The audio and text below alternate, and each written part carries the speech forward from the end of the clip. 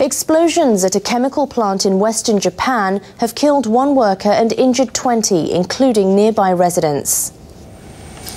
The blasts occurred on Sunday at Mitsui Chemical's Iwakuni Otake facility, which straddles areas in Yamaguchi and Hiroshima prefectures.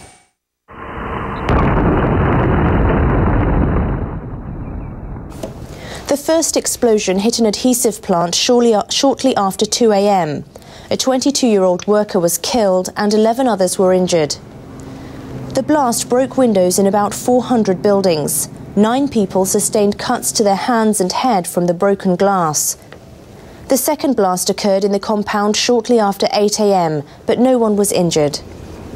Mitsui Chemicals says the explosions occurred as operations at all plants were being halted after trouble at another plant on Saturday night.